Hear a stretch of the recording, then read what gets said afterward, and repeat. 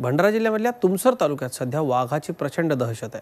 आज हा वाघ सीतासावंगी गावातल्या झुडपी जंगलात शिरल्याने एकच खळबळ माजली। मात्र वनविभागाच्या अथक प्रयत्नांनी या वाघाला जंगलात पळवून लावण्यात यश आलंय।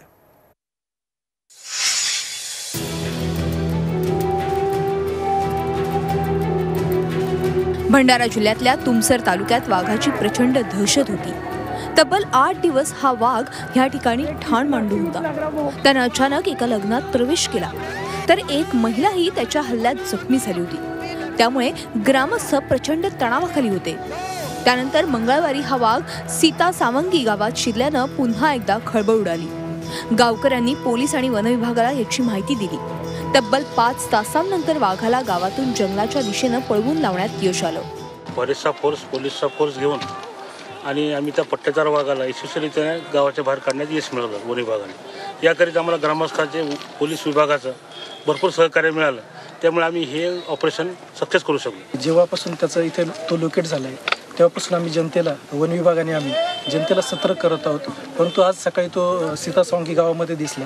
तात्काळ वन विभागाने, पोलीस डिपार्टमेंट आणि जनतेच्या सहकार्याने आम्ही आता त्याला सध्या गावाबाहेर घालवलेलं आहे। जनतेला एवढंच अपेक्षा आहे की जनतेने सहकार्य करावं आणि जनतेने कुठे एकटं दुकटं न फिरता समूहाने फिरावं।